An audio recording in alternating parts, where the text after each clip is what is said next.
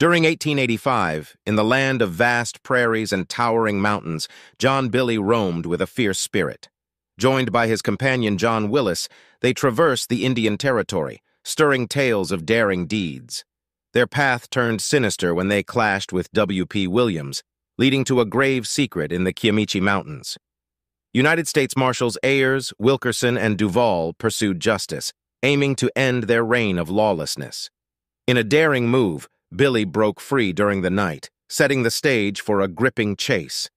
In a fateful encounter, Billee's desperation led to a tragic outcome, altering the course of his fate. Caught once more, Billee faced the consequence of his actions as the weight of the law loomed over him.